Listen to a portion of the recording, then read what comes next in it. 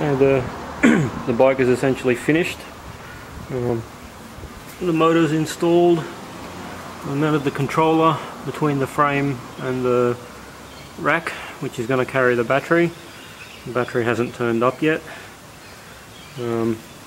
Up the front I have the Magic Shine MJ816 headlight.